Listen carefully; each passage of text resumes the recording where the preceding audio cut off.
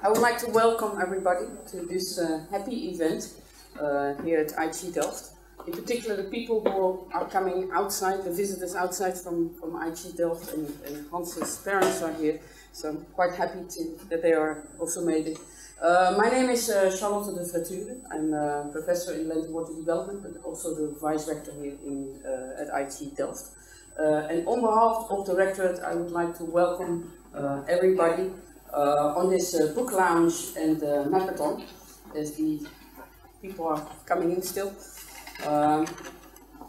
Every now and then I get a WhatsApp of my brother, and he's also in QGIS, he's also in GIS, and he's always expressed. He's not IHE Delft, but he's kind of related to the GIS world. And every now and then I get this WhatsApp and say, "Wow, IHE, really? What a convening power, and what a great initiative!" And so I would like also to express my admiration to Hans van Kwast, that he has indeed this convening power and this initiative of really pushing open source GIS, QGIS here in the Institute. And the rectorate is fully supporting this really push to open source QGIS. I also would like to congratulate both Hans van Kwast and Kurt Menke with the book. I already have trouble writing just a short article, so I can imagine what it takes to write a book. So thank you. Well, I think I hand it over back to Hans for further the elaboration of the program. Thank you.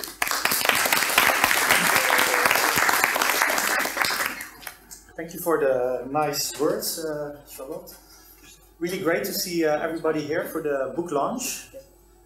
We'll have a few talks before we get to the official handover of the book. So I will speak a bit, and then Kurt will speak a bit.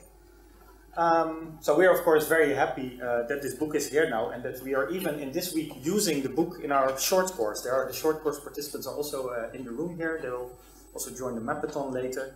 And they are the first users in the world using this book. Great test for us, always very exciting, and until now it has been very good. They're also very good participants.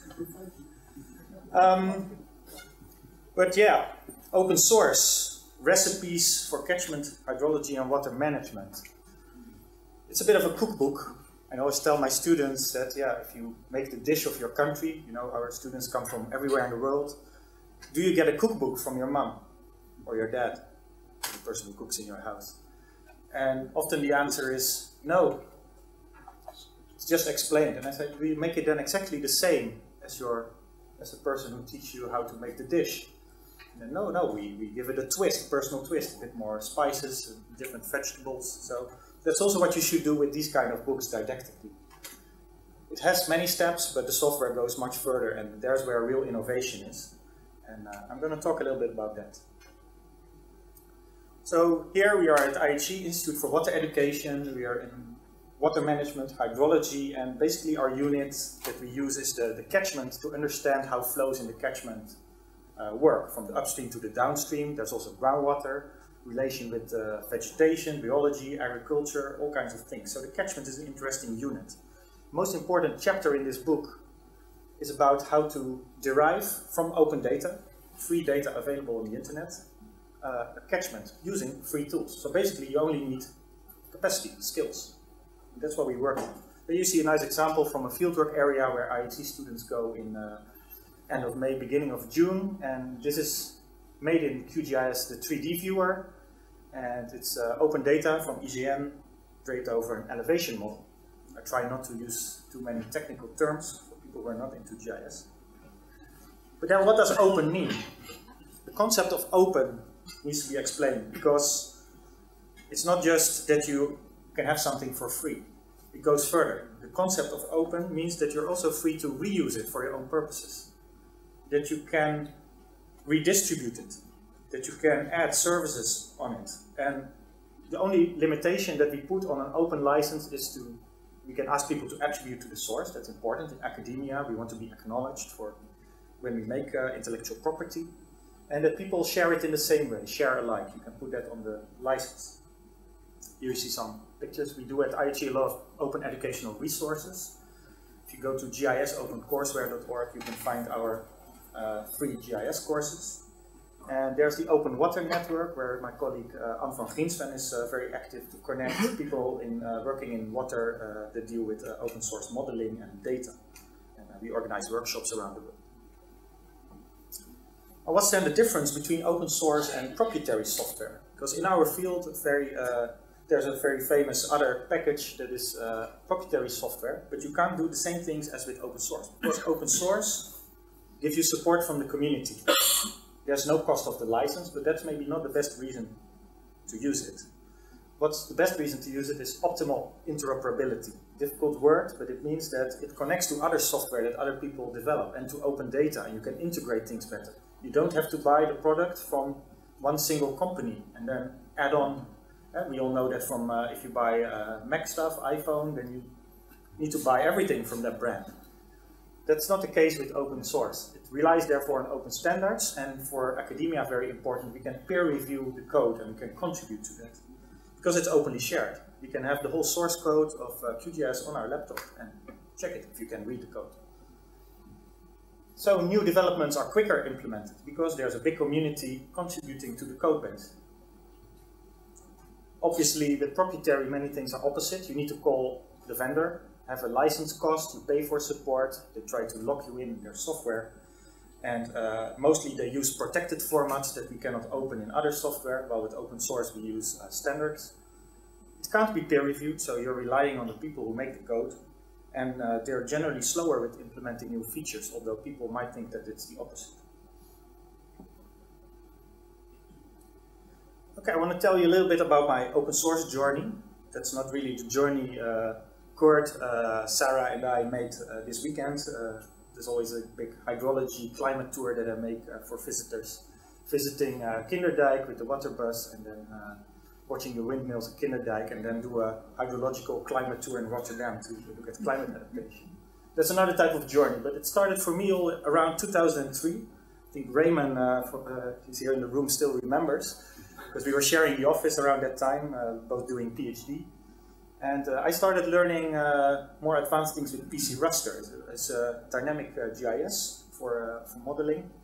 And they were moving it to Python and to make it to go to open source completely. And I also learned about GDOM for converts. A lot of technical things, but there it started.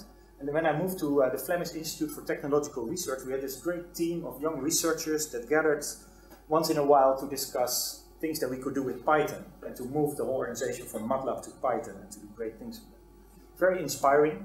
We produced a lot of help to each other, a lot of things shared, good spirit. And in 2013 I came here at IHE and started developing the curricula. Of course, first with the traditional software and then moving stepwise to open source. And the next batch, all our students will be in Module 2 exposed to open source GIS, QGIS. Later they can choose, but at least they know that open source exists and what they can do with it. And it took some years before I became more active in the QGIS community. And Kurt will sure talk a bit more about the community, but I went to a Hackfest, a so-called Hackfest in Nodebo in Denmark, where I met the people who make the software and people who also are the community. It's a big family, literally, because you can come even with your family there to enjoy the environment and to work on improving the software, which is not only coding, it's also documenting translations in many languages, so QGIS is available in many more languages. But Kurt will talk more about it, it should be short on that. Then, in 2018, I asked Kurt to be here in IHE as a guest lecturer, the same courses we are giving this week. And then the seed was planted for an idea to make a book on the QGIS for hydrological applications. But we made it more concrete. It took until March. Should be 2019, by the way. Sorry, March 2019, where we were in the QGIS Hackfest in Spain, in A Coruña, and there we really gave it a start. And got in touch with Locate Press, with Gary Sherman, who is the inventor of QGIS, and very nice to work with him and produce this beautiful book. And there I also made 2 plugins in Spain for hydrology. I'll show some examples. And yeah, now 2019, we have all the students of IHE into open source GIS as a starting point. And we also have, in terms of educational materials, the full range. We have open courseware, completely free, no assistance. We have online courses where people can pay a fee, get some assistance and a certificate. We have the book for if you like to have a book next to your computer, which is very useful if you work with the computer, to not have everything as a PDF on your screen. And we have, of course, our short courses here, and we also use the same stuff in the modules for the masters. Open source GIS is not only QGIS, but everything works together, so there are lots of other packages to explore, but yeah, QGIS is a bit the integrator of many tools. Under the hood there's a lot of things and there's organizations. I'll be short. So what do you learn in the book? Well, our focus is a good book, a great book to start with. So it doesn't give you all the advanced options that we can also talk hours about and give lessons in, but what we wanted to start with a good practice book where you learn how to delineate the catchment, import data and georeference maps, how to find open data, and other great hobby of mine. There's a lot of data, I'm sure NSO is going to talk also maybe a bit about that. There's a lot around, but many of our people who study here don't know that a lot is around. It's not only the software, it's also the data that we need. And in the end, the book ends with creating a beautiful catchment map. So I'm really looking forward to the next batch who's going to use this book and to finally see really good maps like these ones. QGIS comes with a lot of hydrological tools. They're provided by Saga, for example, or Kwast, top integrates. And there was some questions on if you want to have the flow direction, typical hydrological thing, the flow direction of water, if you want to visualize that. And yeah, in fact, if you want to visualize that, you need a circular gradient, because normally the gradients are linear, but northeast and northwest are very close together. So you need to not do it linear, but in a circular way. So we integrated that in the book, but in A Coruña I made a plugin, and that was fun. I was inspired by Kurt. He gave a workshop in A Coruña. I followed that, and I ended up with this nice video. It's using mesh data. They use it a lot in climate, winds, hurricanes, very actual. To visualize that. So it has different dimensions and it reads special files like GRIP or NetCDF. And I thought, okay, let's connect the two. We have the flow direction from Saga and we have the visualization of the mesh.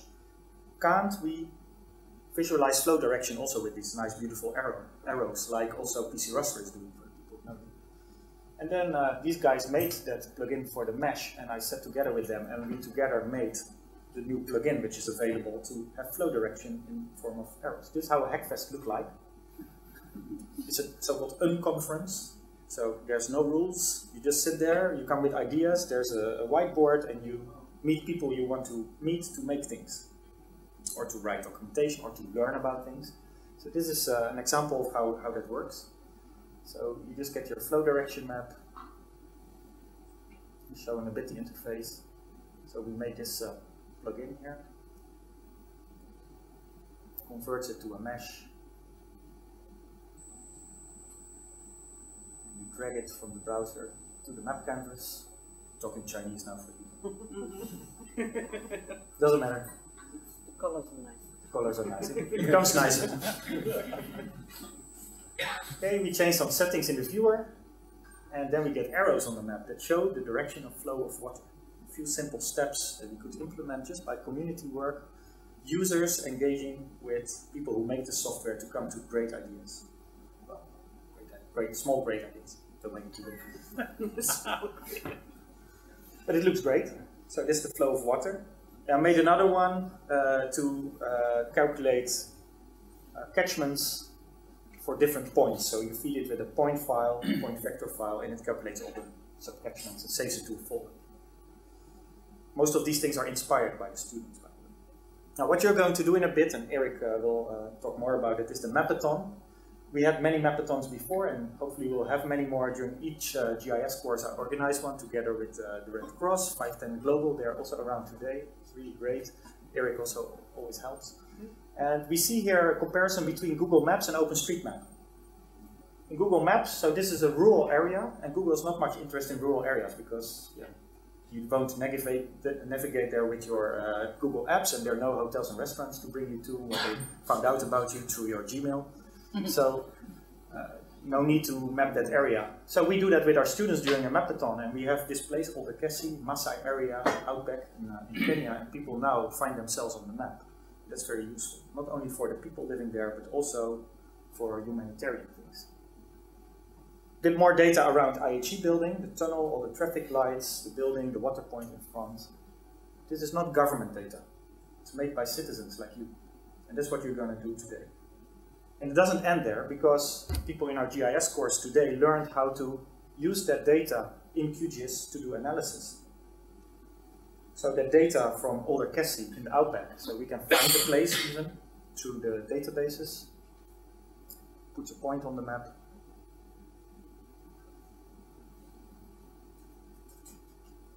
There we go. We zoom in. The background map is a picture from OpenStreetMap, and we know that everything that's on that picture can be downloaded as vector data, points, lines, and polygons that we can then further use in GIS.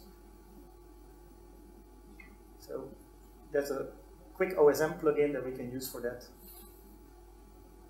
So plugins are written by third party. Many people can contribute to plugins like I did. And we select here some options. We want all the rivers in the area that we zoomed in. It generates a script. You don't have to look at it. You can also simply click run. If you don't want to know that, I want to know that. And then we have it. We give it a styling.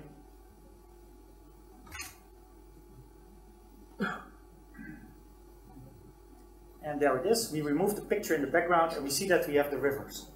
There was more blue on that map, but they're not tagged as rivers, maybe as streams or other things. So that's how you can easily get data from things that you're going to map today. I'm going to skip that one.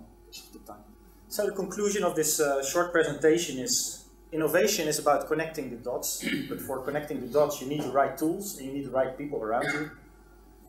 Therefore you need the team effort of QGIS. Hackfests are great fun. So with purchasing the book, you will contribute to a fund that allows me to bring students to these Hackfests. Hackfests also have a presentation part where you can share your findings, academic findings, but then also you can participate in the Hackfest to contribute to the product. It's a great tool for hydrology. I hope I have convinced you with this, just a few slides. And yeah, join the community. And we are a certified institute, so all the participants who make it to the end get the official QGIS certificate. We pay that for them, and it's our contribution to QGIS. It's 20 euros per certificate. 100% of that amount is used to further improve the software. So you see all these win-win business models. We can say we are a certified organization, QGIS gets money to improve, and the students are happy because they have an official certificate. Okay, I hope this was a bit inspiring, but I'm sure that Kurt Menke, who came all the way from the US for the course, and also for this book presentation, that he can tell a bit more about the community.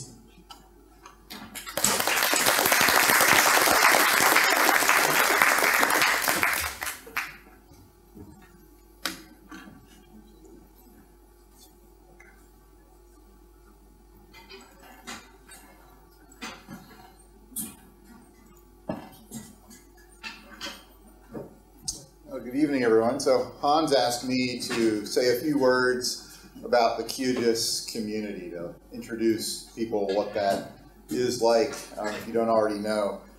And before I do that, I have a couple shameless plugs.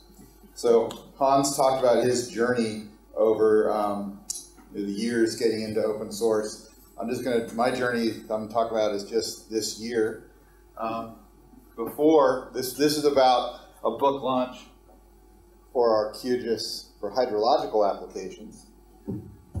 But before that, this winter wrote this book, Discover QGIS, which is a 400-page workbook for the classroom. It's a much more general treatment of QGIS. And so I have a shameless plug for that. I'm also donating a copy of this book to the IHE Delft library tonight, so that students here will have access to it. And I'll have a couple copies downstairs too. And so, Hans talked about using open source in education, and the other software that shall not be named It also is prevalent at most colleges and universities around the world. My hope with this book is that instructors and professors can use this to start incorporating QGIS into their curriculum when they're teaching about GIS. It's also good for self-study. So I had to mention that. And I have one more shameless plug, I apologize. But while I'm here in the Netherlands, I'm teaching a master class Monday, thanks to Eric Muirberg for organizing it. So I'm going to be teaching a workshop on cartographic skills. One of the funnest part of QGIS is kind of geeking out on all the crazy things you can do styling data with it. It's quite powerful. It's an amazing piece of software just for creating visualization. So we're going to, on Monday, if you're interested, there's still a few seats. You're going to do fun things like Tanaka contours up here, Lego maps, kind of silly things, but also animating mesh data like Hans showed in his previous thing, animating temporal data with Time Manager, and doing lots of cool things. So if you're interested, it'll be a full day, and you can talk to me later or Eric later about how to sign up for that. So with those out of the way, I want to talk about the community. So QGIS is obviously a piece of software, but it is also a vibrant, welcoming community. And I think I love the software and I love the community even more. It's really one of the aspects of the whole project that just keeps me engaged and wanting to come back for more. This is a photograph of the user conference in Hackfest in A Coruña in March, where Hans and I kind of finalized our plans to write the book that we're launching tonight. So what makes QGIS a success? It's the people. It truly is. There's, people unfamiliar with open source will often assume that there's some kind of for-profit corporation behind a software like QGIS, but there is no corporation behind QGIS. It's a community, grassroots developed piece of software. So everyone in here who has downloaded QGIS and started working with it, you are now part of the QGIS community. So it's you as a user and a contributor to the project that really drives QGIS forward and makes it what it is. With the internet, we're all over the world, but we can collaborate together from far away. So QGIS is truly a team effort. There's a lot of things, a lot of ways you can contribute. And one of the first ways you might think of, well, I'm not a C++ programmer, so how could I contribute to QGIS? Well, there's a lot of ways. I'm not going to go through them all. But for example, QGIS is translated into, I don't know what the current count, I'm going to say it's about 42 languages these days. So you can actually put the interface into different languages. So there are people in different countries who have done that translation work. The documentation, if you find something that could be improved, you can improve the documentation. That's an area that has a lot of needs. Writing books, writing plugins, teaching, there's so many ways. And then there's a lot of things, behind the scenes that are terribly, take a lot of work. Packaging up QGIS every 4 months for Mac and Linux and Windows, and people who are maintaining the website. All these things are pieces that need to be worked on and make QGIS what it is. So just to kind of put a face to this community, here are some pictures of some of the more prominent members of the QGIS community. So it's a very diverse group of people from all over the world. So these are people who you can approach, you can ask questions. So I recommend everyone come to a Hackfest and meet people. That's one of the great things about open source that you don't get with proprietary software, is you can actually sit down over a cup of coffee and talk to a developer, and if you have an idea or if you want to contribute, they will try to help mentor you and things like that. You can ask some questions. So QGIS as an organization operates like a democracy. There is a formal steering committee and a chair of the project who vote on issues to steer the project forward. There are also, the developers, and another way, well, I'll get to that in a second, but one of the blobs in here are QGIS user groups, which I'll talk about in a moment. So if you are part of a national QGIS user group, that user group will have one vote on issues around the QGIS project. So there's a lot of ways that you can plug in from lots of different directions. So the developer meetings, which get called Hackfests, and once a year are also contributor meetings, look like this, where sometimes in the evenings, it's people playing games, enjoying good food, but sitting around and working on the project, sharing their knowledge, fixing bugs, all the things that have to happen. Some more shots. This was the first one I went to in Notabo in 2015. It was a fantastic experience, and it was transformative for me, and I've been trying to go to as many as I can ever since. They're usually a long trip for me, being based in the United States, but it's well worth it. So the QGIS user groups. This is one of the first ways that people could start engaging. These are the countries that have active user groups right now. So if you're from a country that isn't green on the map, you could start a QGIS user group in your country. And so why would you do that? Well, it kind of allows you to organize user meetings with your community and share knowledge, get together on some regular basis and show each other how to do things that you've learned. Maybe inform people about what's going on with QGIS.org worldwide at a meeting. Organize crowdfunding events. Some larger national QGIS user groups raise funds within their country and actually sponsor the project financially. This is Anita Graser here from Austria, and she said this, at least, I don't know if she's the first one to say it, but she's the first one I heard say it. So I put her picture up there. She said QGIS is a duocracy.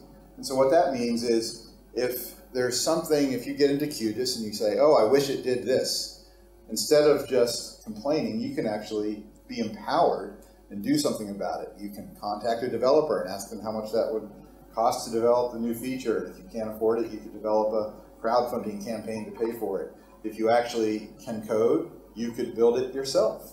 And you could probably get mentored along the way. And so one of the first experiences I had with this was this little animation that's playing is a raster data set, and we don't need to worry about what that is. But this is showing vegetation types, and I work a lot with this kind of data. And a few years ago, there wasn't a convenient way for QGIS to render that and symbolize it and make it look nice. And so myself and several users on the listserv found each other, and one of the developers said, you guys should all get together, scope this out, and ask someone what it would cost. And so we did that, and to make a long story short, we ended up funding it collectively amongst about 8 organizations, this new feature, and within 3 weeks, this was in the nightly build of QGIS and is now a feature that was actually used this week in our QGIS for Hydrological Applications course by our students. So you can make changes to the software if you need to, and I think that's one of the keys to the dynamic of working in open source. So I encourage everyone to follow QGIS. You can get onto Twitter and follow QGIS feeds on Twitter, both the official QGIS account and also QGIS users. GitHub, or better, just be part of QGIS yourself. So think about how you can contribute, because we can all be users, but it's important for everyone to, at some point, find a way to give back in some way, even if it's just, organizing a small local meeting in your community. But, coming together, that's what makes QGIS what it is. So that's my getting off my soapbox, as we say in America, for talking about the QGIS community. And now I have a little surprise for my co-author. Hans, you want to come up here for a minute? So this is where I live. This is the United States. and I call it North America these days. I think that's better. This is my state, New Mexico, and anyone who watches TV may know Breaking Bad. That is affiliated with my town worldwide. It's for better or for worse. I live in the town where that was filmed, and in my state, it's a rural state with desert and high mountains, and there's a lot of Native American reservations and pueblos in my state. Within an hour's drive of my house, there are 16 American Indian nations, sovereign nations. So it's a big part of where I live, the American Indian culture. So there's one tribe here, Zuni Pueblo, about a 2-hour drive west of us, and they have a beautiful reservation on the border with Arizona. This is what it looks like there. And they make these things called Zuni Pueblo fetishes. And these fetishes are small carvings, usually made from onyx and inlaid with turquoise and things like that. And they're of individual animals. And so these animals are believed to have kind of powers that will help the owner of these little fetishes. So I brought one for Hans. Thanks a lot. You can open it. Very curious. It's not a real fancy packing job, but it had to travel 11 hours by air. So. Wow, beautiful. So this is what he's opening up. Does anyone recognize what this is? It's a beaver. So if you're not familiar with what beavers are water engineers. They cut down trees, they build dams. And so what could be more appropriate as a spirit animal for Hans than a beaver? Thank you, Kurt.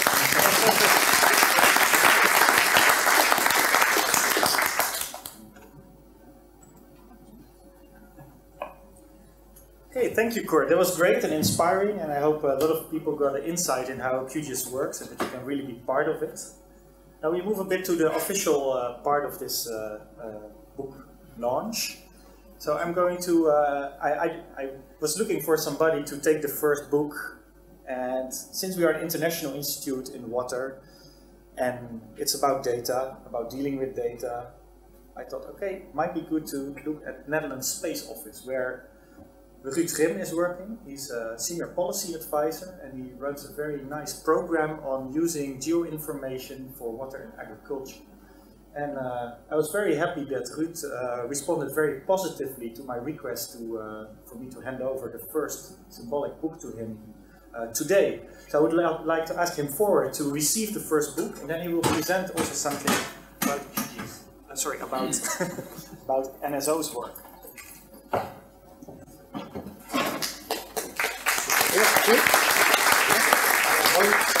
We're going to use it and spread the word about the good things to do with data and open source software. Yeah. Okay, thank you very much. Just for your information, the Netherlands Space Office is part of the Dutch government, so we are dealing with everything which is related to space, satellites, and all the data that is coming down from it. We are talking about water. And when I was listening to your presentation, I remembered there was a time that I was also in academics, and I was doing a PhD, and I was looking at water in interstellar objects with telescopes. So these are with astronomy, but I'm not an astronomer, I'm a physicist, and I did some experiments in the laboratory. So we put water on a very cold piece of metal. We put some other ingredients on it, and we put a lot of UV on it.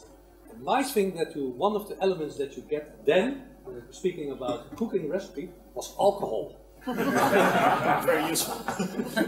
So what we were doing at that time was trying to understand what was in fact was measured by astronomers in all kinds of interstellar objects, but also on cometary ices, to understand what is going on there and what kind of ingredients are there. And in fact, we were building our cookbooks ourselves at that time. And I was also at that time programmed. Okay, later on I lost that skills, but I think it's very great that this kind of initiatives are there, and that it is in fact enabling a lot of science, but also I think a lot of businesses doing making applications that are really useful for society. And that maybe brings me to the program that I'm coordinating. It's a program from the Netherlands, the Ministry of Foreign Affairs. Let's say we are doing a lot of great stuff with satellites, and maybe we should put the presentation. Yeah.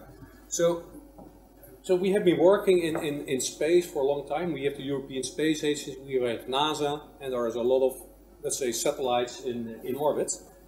And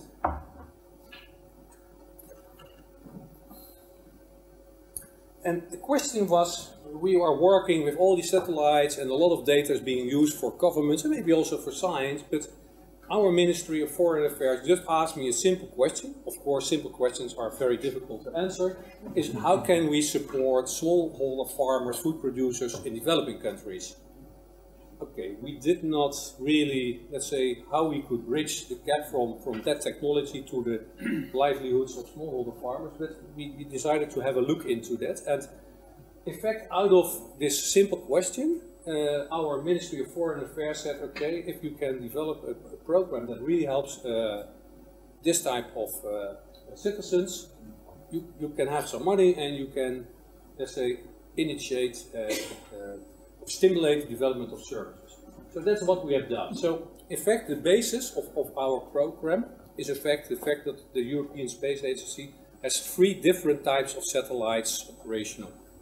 2 are in orbit and 1 is on the ground. So if one fails, they put very quickly the third one into orbit. And this is providing operational satellite data continuously. So that is very important because otherwise both the clients and let's say the service providers are not both going to build services and provide services in an operational manner. The European Commission said, okay, to stimulate that, this data should be open and for free. So I don't know. Who of you are working anyway with maybe this type of data? Can you raise hands? Not so much yet. Let's see how it will come into the future. So on the right hand side, we have in fact, let's say the beneficiary, the user, the farmer in many developing countries is facing climate change, so all the conditions are going to differ, so all the traditional knowledge is not really working anymore. So how can we help them? And what he needs is in fact more timely information, for instance, about the weather, but also related to that, what is the best moment to provide fertilizer or to put pesticides, or maybe even not to put pesticides, because if they put it on their plots, if there is a heavy rain shower coming in 48 hours, then all the pesticides or fertilizers is lost, and he loses also money. So there are different ways that you can help the farmer. But to bring such an advice, it's maybe very simple by SMS or maybe by call center. There is a lot of technology behind it. It starts with the satellite data, with other geodata. There's a lot of technology in the cloud to process all this data, to do the agricultural modeling, and to let's say, to change this information into an actionable advice for the farmers. So this is what we are bringing together in our program. All the different actors that are active, let's say, on various specific elements. There's no single organization or company that really can run this, let's say, the whole information chain themselves. So we are bringing that together. In order also to, let's say, to engage with the farmers, you need organizations that understand these farmers.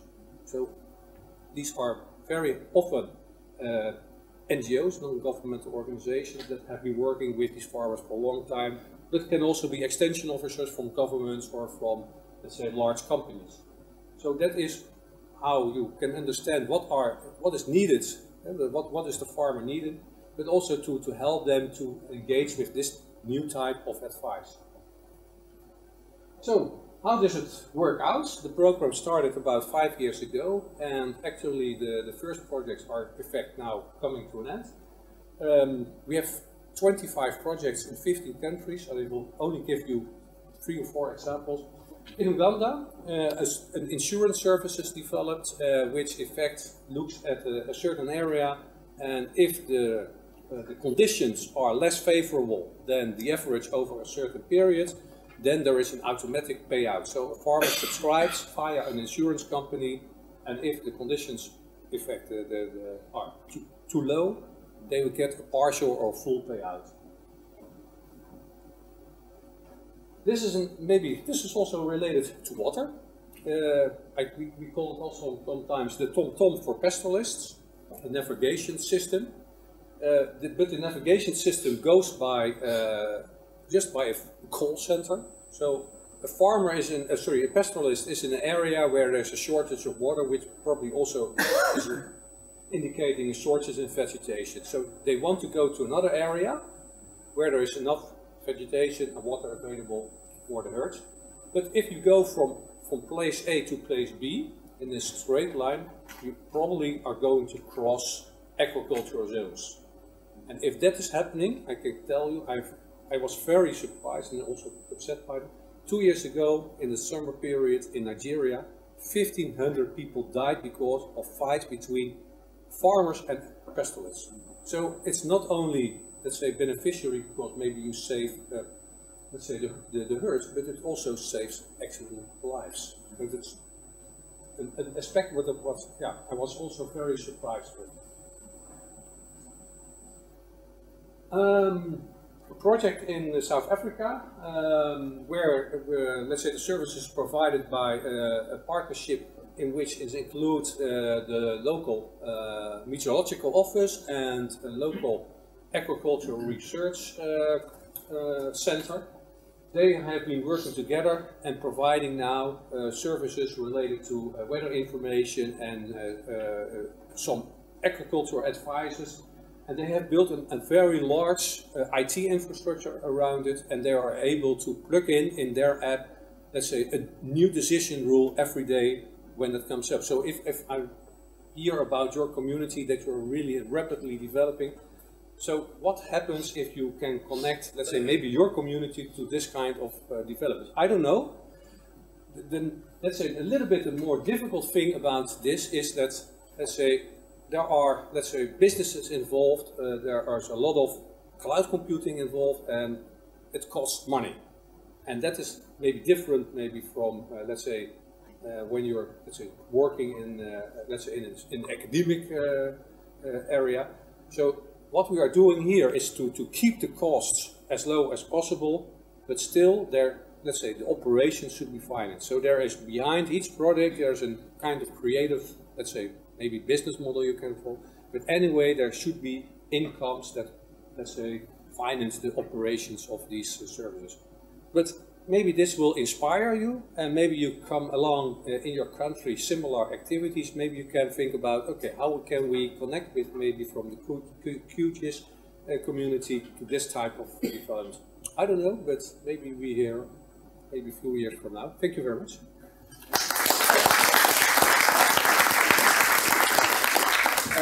Just to give you an illustration, I have time for that? Yeah.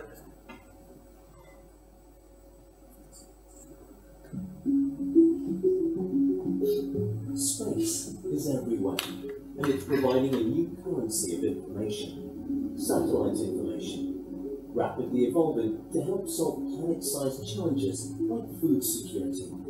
It's changing the game. 70% of the world's food is provided by smallholder farmers, and in the face of climate change, with the number of global mouths to feed increasing and our resources depleting, smallholder productivity is within all of our interests. Satellites and increasing connectivity are enabling transition from traditional agriculture to climate-smart agriculture. New levels of information on climate-related challenges, such as flooding and droughts, combined with personalized details, crop type and scale, are boosting crop productivity. From pest alerts to the most optimum time to fertilize soil, satellites are changing farming, industries, and lives. Space is not only an opportunity to make our planet future-proof, it's making farmers more resilient, changing sectors such as microcredit and insurance, offering scalable opportunities to business enterprises and investors. It's providing a paradigm shift, and the most exciting part, you can be involved. Join us in using the climate-smart tools of today to ensure the food security of our world tomorrow.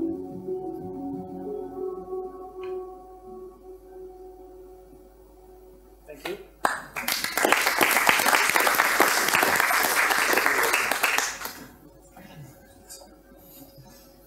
Thank you, Ruud. I think that was also very inspiring. Maybe our next book should be about remote sensing for hydrological applications, using open source, of course, and get involved in what we've seen. Let's see. We're almost at the end, but there are a few more things. I would like to ask the Vice Rector to come to stage again, because both Kurt and me, Kurt already said it, want to donate also a book to the library of IHE. The library couldn't be present here. Yeah, but I'm happy to take it. Thank you. Thank you so much. Thank you so much. And I'm sure they will be put to very good use. And, I'm sure that it will be very hard to get out of the library, because constantly they will be probably borrowed down. But, okay, thank you, Hans. Okay, and then, so what the program is now is there will be an explanation on mapathons by Eric. I'll go forward in a bit, but it's better to explain the program now. Then we'll go down for having food, and you can install yourself, and there will be volunteers around helping you with the mapathon part. You can eat your food and have drinks there. You can also buy the books there. We got some boxes of books with us, and you get a 40% discount tonight on the book. So it's 20 euros. You can pay in cash or and signed by the authors. Yeah, it's a great occasion that we are both authors here. So use that opportunity.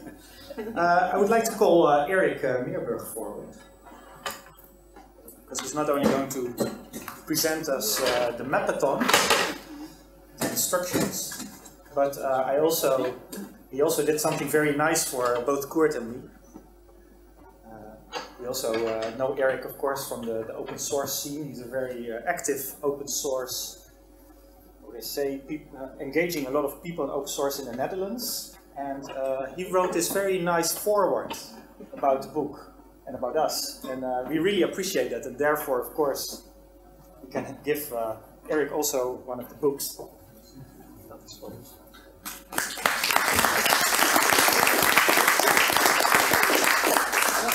Enjoy. And I'm really curious about this forward, because normally when you write something for a publication of someone else, you get it back asking, could you please change this a bit? This might be a bit slightly off. And I didn't get it back at all. It was perfect. So I was wondering, did they just change my text? I don't think so. There's always something wrong with it, especially if I write it. But it's yeah. Okay, enjoy it. You want to use my laptop for giving instructions? Yes, please. Well, I'll keep it very short, yeah, because most of the people probably will know something about mapathons. Als je een browser hebt opgezet met taskpen. Yeah, that's it. And it is a very simple concept. The concept is that everyone could be a participant in OpenStreetMap. And OpenStreetMap, you can edit OpenStreetMap for an area that you know very well, but there's some years ago when the Haiti earthquake came, the whole Hot OSM started. That's Humanitarian OpenStreetMap team. And they thought, if we can get so many people after a disaster to help mapping, why not do it before the disaster strikes? So that is why the whole Hot OSM Humanitarian OpenStreetMap team got set up. That evolved, and then at some point the Red Cross and the Médecins Sans Frontières, the Doctors Without Borders, they joined forces with Hot OSM in order to prepare their field work with OpenStreetMap. And that is what became known as Missing Maps. So the Missing Maps project is what we're here for today. And we do stuff for preparing the field area for Red Cross. Or at least that is how it is always explained to me. But luckily there are a few people from the Dutch Red Cross here in the audience. And I heard that someone will explain it a lot better than I did. It's Agathe. In the meantime, I'm going to show you something here about the whole idea. We have the task manager. There's a lot of tasks always available. And if you're there and you go to start mapping, and then yes, of course, I can click this way.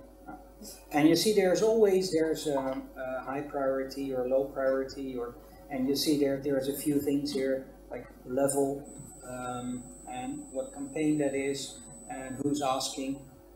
So for example here it is HOT itself that is asking. Well, today we're going to work on a project, and the project has this beautiful name. It's called 6755. We're going back to where whole Hot OSM started. We're going to Haiti. The Netherlands Red Cross is the organization that's asking. And I think I can give you something about Red Cross, or maybe... I have just one slide. You have one slide, bring it on. That is about where we are going to map. And that is, okay, great. But Am I allowed to use this on your computer? It's IHE. It's an IHE one. While you're doing that, it might be good to mention that Agatha is an alumna of IHE Delft, graduated last year, if I'm right, and she works now This year. And works now for 510 Global GIS part, I summarize it, of Red Cross. So great that you're also here tonight. I think you said everything. I'm sorry, I wasn't supposed to. I think this is okay, this is just this one. I'll just run it straight from here. But yeah, I didn't. Please go. No. Okay, that's not. I'll just leave it on I the. think it's okay like this, but. No, so there it is. It is there. Okay, yeah, that's better. Yeah. And then run it. No. Yes. We got it. But I think you say mostly everything. So yeah, I'm Agathe. I'm also former IHE student in hydrology and water resources.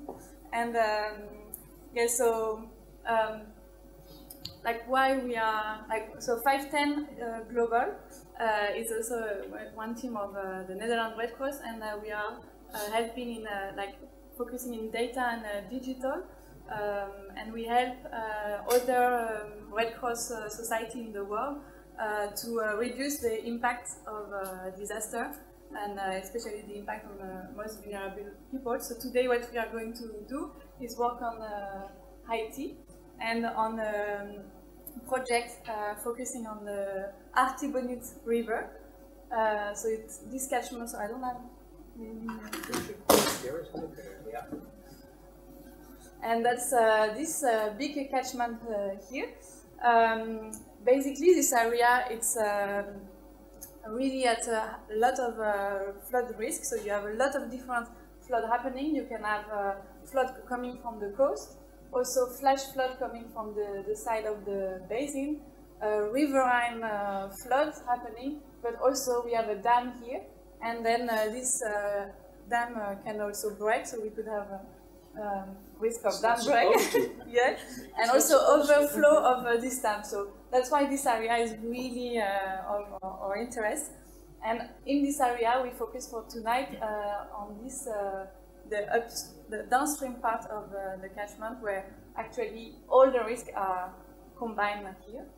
So I think, yeah, that's the most thing, and why Mapathon, as you explained, for Red Cross, it's really important for Red Cross in Haiti to work on the disaster risk management. So the first part, like prevention, disaster preparedness, and they want to implement in this area an early warning, early action. So to be able to know who is at risk, which person are most vulnerable, and what to do if we know that a cyclone, for instance, comes, we need to know where people live and what are the main infrastructure. And also for disaster response, because if we have all the road there, then they will also know where to send emergency teams and what are the best access. Yeah, so I think that's... So basically, just one thing, if people don't know what 510 is, why is it called 510? That's for the land, like the Earth area. 510 million square kilometers. Yeah. And the 510 global team can always use extra help, right? If somebody finishes studies here and is still here but doesn't have a job yet and got a few months to spare while doing it, we also, come.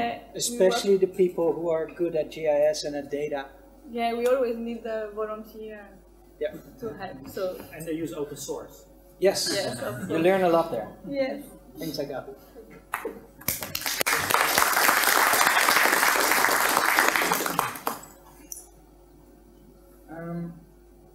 Going back to this one, so we are mapping this project, and whenever you map a project like this, there's a few simple things to know.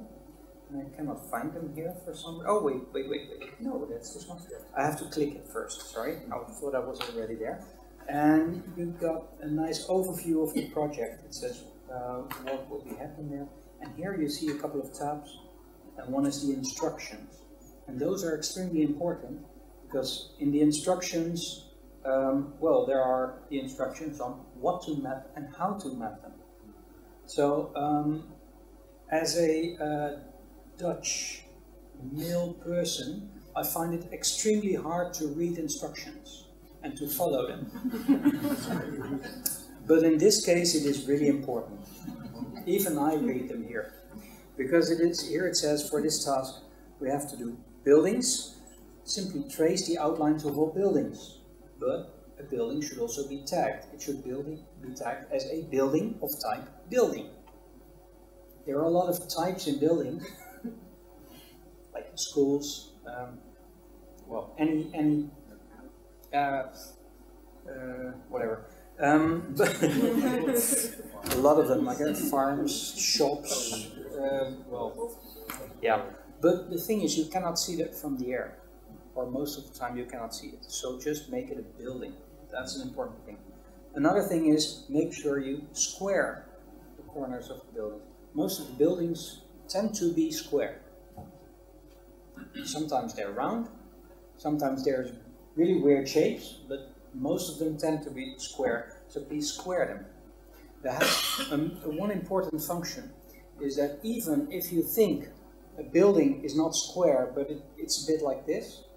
If a lot of buildings are like that on the map and they all differ, it looks terrible and people don't trust the map anymore.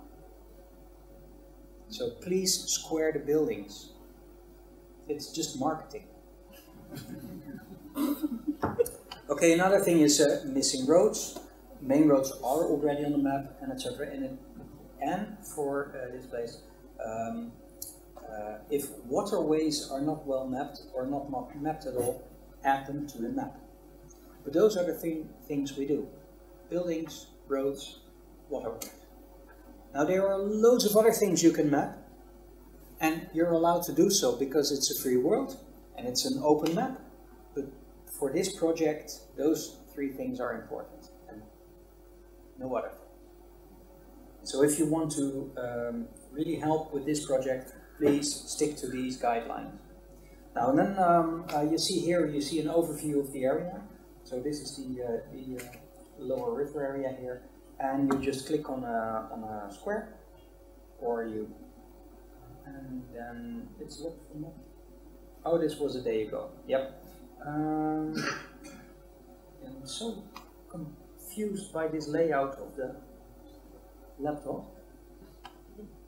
You just click on one and you say start mapping. But where's the start mapping? Map. Yeah, bottom of the map. Where it should be. I had this also today when I was demonstrating it. In your laptop, this will be a lot better. There should be a start mapping thing here. I'm not so sure why this isn't happening. But anyway, normally you would just click start mapping now and it would go. So luckily there's good instruction leaflets as well on the table. Raymond, where did I go wrong here? I don't know. I did. Want to advance? Maybe it's under there. Yeah, sure. No, it's a good thing, but oh no, it's view thing. No. Should be here. Maybe refresh. Oh no, I'm logged on. Maybe I thought I wasn't logged on. There's I had the same today. I don't know why. There's an exclamation mark there. There's something. Okay. Maybe I'm blocked. Yeah, I think that. Well, I wanted to just show you that you could come into the editor then, but that will work out while we go. So maybe you just show OpenStreetMap without the task rectangle and just demonstrate quickly how it looks in OpenStreetMap. Just go to openstreetmap.org and do some editing, some random area or in IT. Yep. But yeah, this is different. Well, but at least it is. Oh, I know this area. We were there. We were there. Yeah. I just heard that they shared an apartment sometime or a room in the office building. We shared an apartment last month that was nearby here. We could edit that apartment and say it's a very nice one. It was somewhere in this building. So we could log in here and start editing. And what we do is we use the ID in browser editor. That's the simplest editor. And there you see, you immediately get an aerial picture. And from the aerial picture you can see what is going on here. And you see, it looks a bit strange. You have to get used to this view. But you could see, for example, here that the building here, there's some open space in it, so you could edit that and you could change that here. Well, this is for, I'm not going to change Bucharest. That I don't think they would like that, but this is what happens. This is the main interface. Okay. Yeah. Thank you, Eric. I think everything becomes more clear if we start working with it. And if we have some food, so I would like to invite you to go down to the restaurant and get some food, get installed. The volunteers will be around. We install ourselves with the books. You can pass by for the food. There will be also alumni online, hopefully mapping with us. Enjoy. Happy mapping. Happy mapping.